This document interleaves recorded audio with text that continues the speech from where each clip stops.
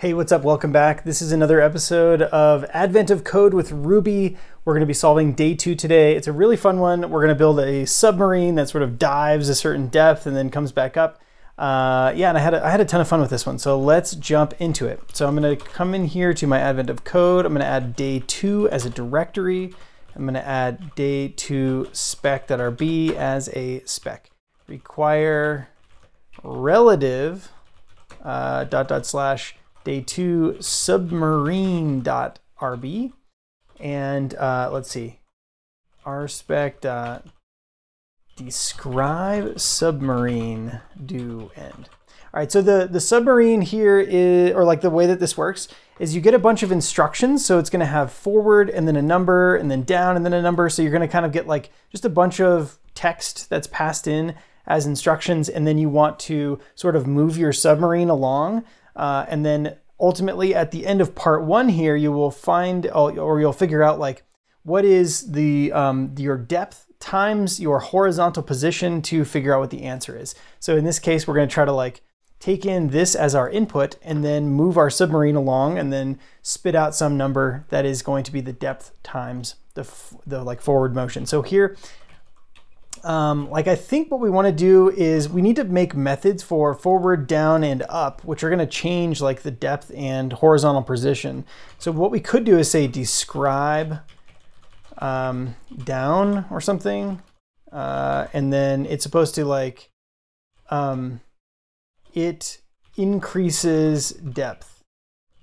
So down, like when you're at the top of the surface of the water, your depth is 0, and then as you go down, your depth increases, right, as you get further and further from the surface. And so in this case, I think we want like submarine is submarine.new, submarine.down, expect submarine dot, or I guess we want to have like D is submarine.depth, and then we want to expect that the new depth is to be less than D or something. I don't know. Let's see if this works. Crashed and burned. That's because I think we don't have, oh wait, we don't have the do ends lined up. Do end, describe it, do, oh, this is not, that should be an end. All right, let's see. Okay, no such file. Okay, I think there is actually no such file now. Okay, submarine.rb. Okay. And then we can run the test again. All right, uninitialized constant submarine. All right, so let's add class submarine and then run it again. No method depth for submarine. So we'll say like def initialize with, I don't know what we're going to take in right now, but we'll just say at depth is equal to 0 and at horizontal, or well, we'll just keep it easy for now, depth. Okay, run the test. Undefined method down for submarine.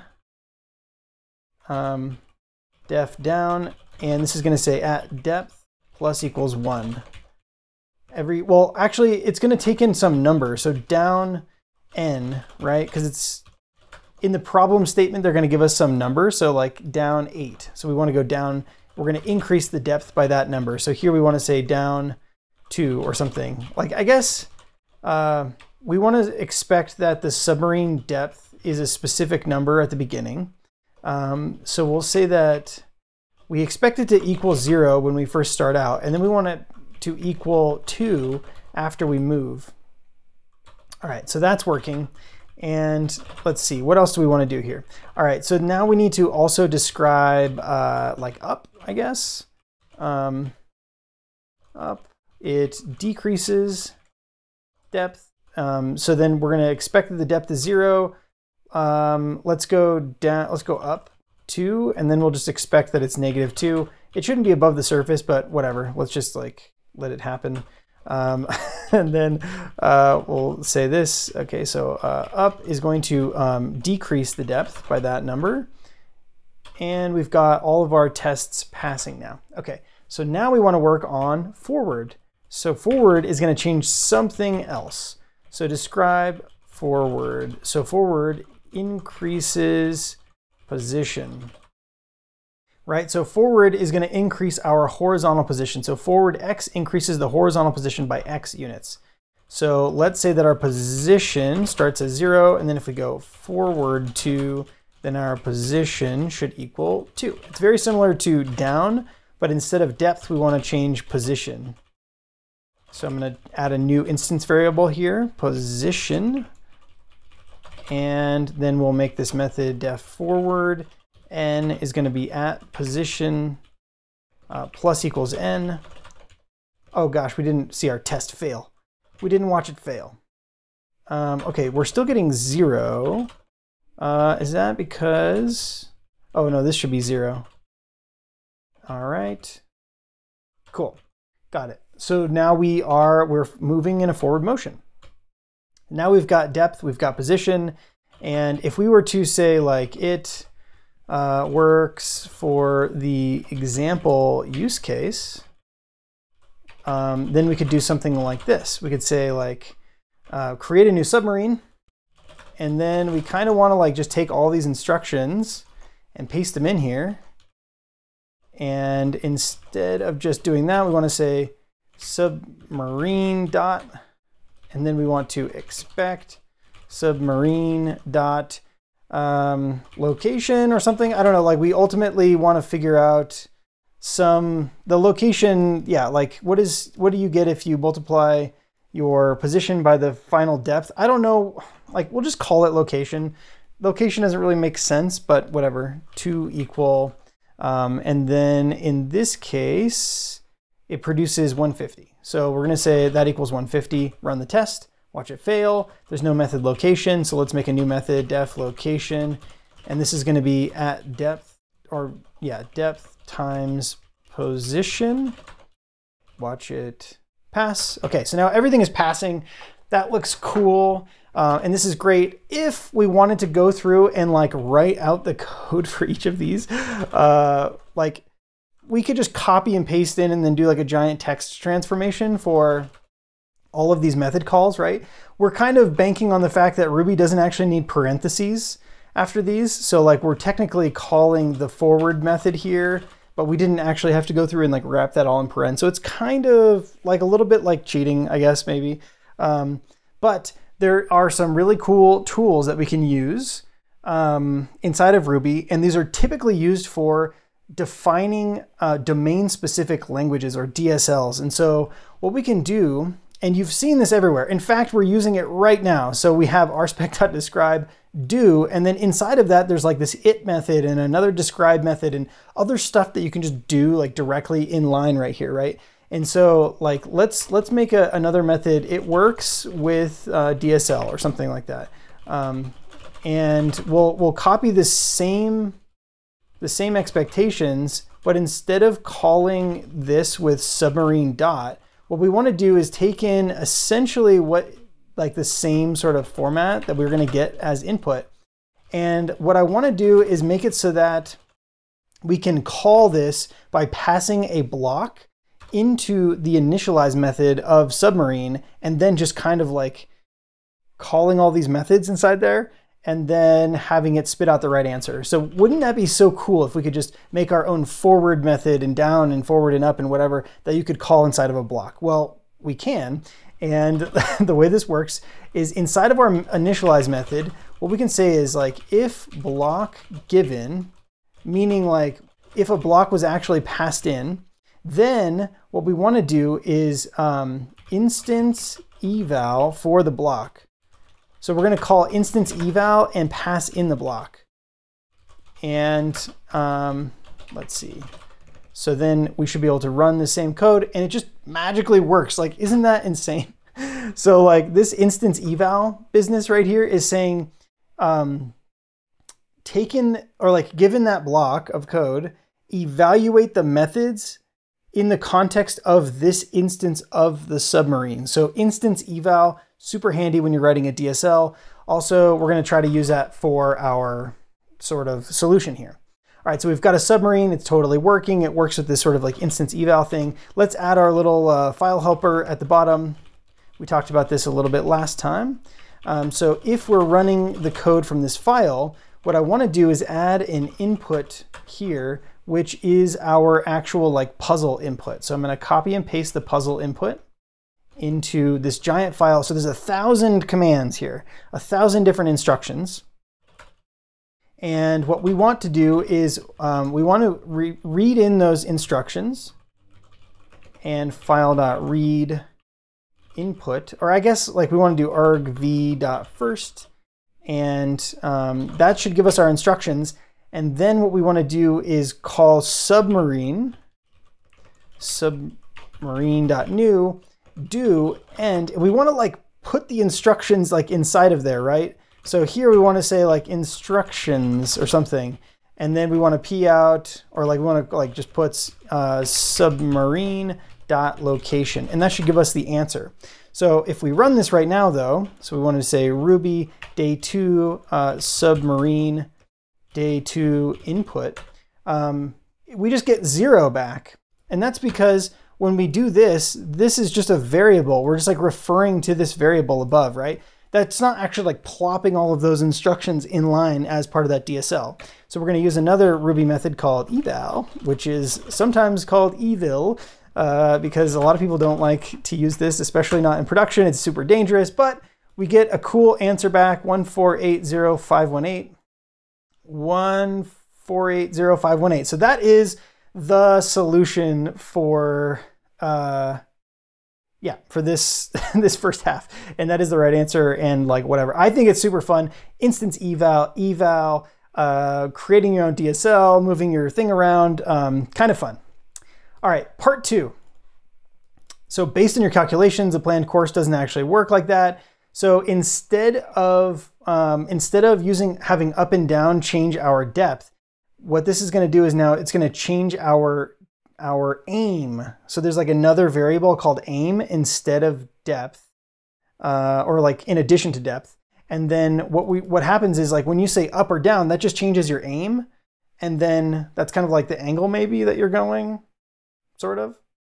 And then forward goes like in that direction X times. So, all right. So what I did in my actual solution is I copied all of the submarine class and then created a new class called aiming submarine, but we're just going to keep hacking around on here, and I'm just going to call this aim. I'm going to add a new, actually, before we do that, yeah, I'm going to do the same thing. I'm going to do exactly the same thing. So we're going to create a new class called aiming submarine, and it's going to have an aim.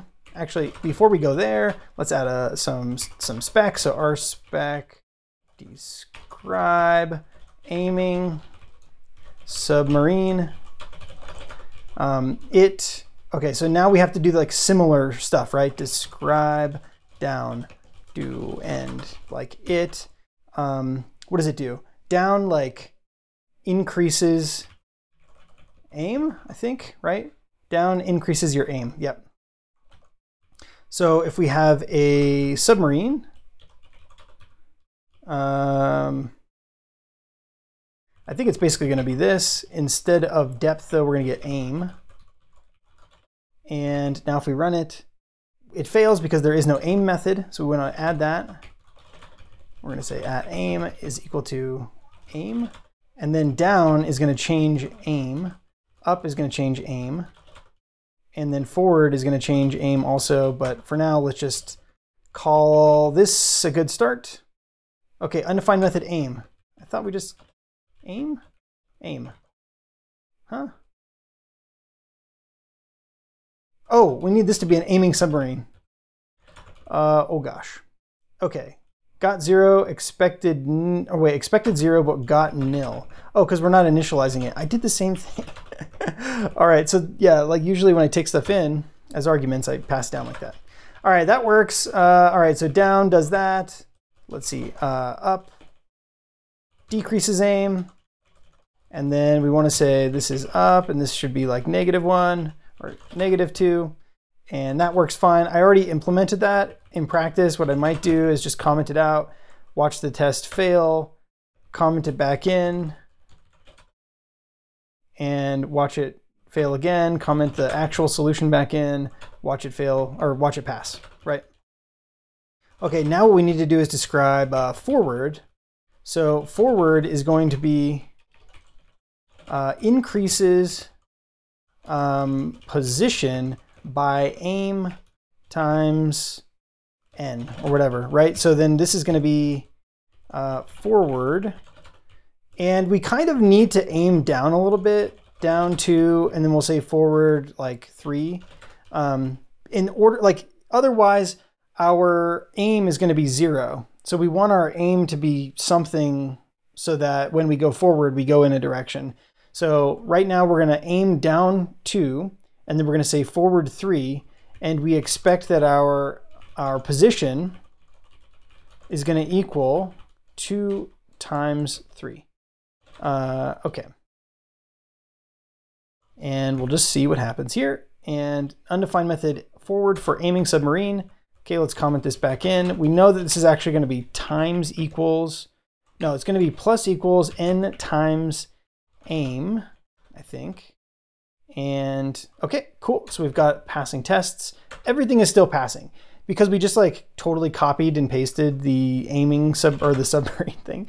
It's supposed to make it so that, or I think the one of the reasons why they do the problem like this is so that you have practice refactoring and you realize like, oh, I made all these assumptions early on about the way that I was solving this, and I want to refactor it now. Okay, so I think we're pretty close to having an aiming. Okay, so we've got an aiming submarine. Can we just change this aiming submarine and then run our input? We get back 0. Okay, so what is the problem there? Aiming submarine.new, instance eval, down, up, position, location is depth times position. I think that depth times position thing is still the same. Yep. Okay. So why did we get back 0? So aiming submarine.new eval instructions. Let's drop a bybug in here. Acquire bybug. Just to sort of step through this stuff. Day 2 submarine.rb, day 2 input. Okay, so next. Okay, so we have our instructions. And that's all of the instructions. When you're in bybug, if you do L equals, that will bring you back so that it prints back out where the line is like smack in the middle. So now if we do like next, we have submarine.location. Why is it 0? Submarine.depth. Oh, yeah, okay, so I did this wrong. So the location, all right, so we increase the position. Okay, so here we go. We messed this up. So increases your horizontal position by X units. So moving forward should actually increase our position by 3. So this should actually just be 3. And then it should also increase our depth by aim times X. So this is, all right, so when we move forward, our position is increased by that and our depth is increased by n times that. All right, so then we expect the depth to be 2 times 3. Okay.